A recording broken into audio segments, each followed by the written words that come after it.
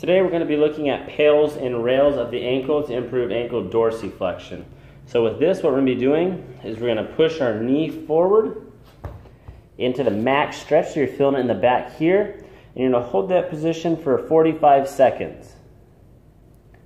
Okay, after that 45 seconds is up, I want you to take your foot and push down into the floor as hard as you can for a total time of 15 seconds, okay? So after we're here maximally, I want you to push down into the floor as hard as we can.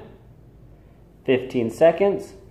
Once that is up, you're gonna back off just a little bit, enough so that you can raise that foot off the ground. So it's gonna be a little challenging. You're using a lot of these muscles here.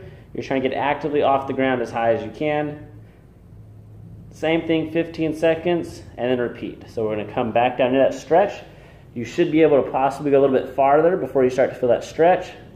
Same thing, 45 seconds, followed by 15 seconds pushing down into the ground using your calf muscles, and then another 15 seconds backing off slightly and raising that foot off the ground as high as we can.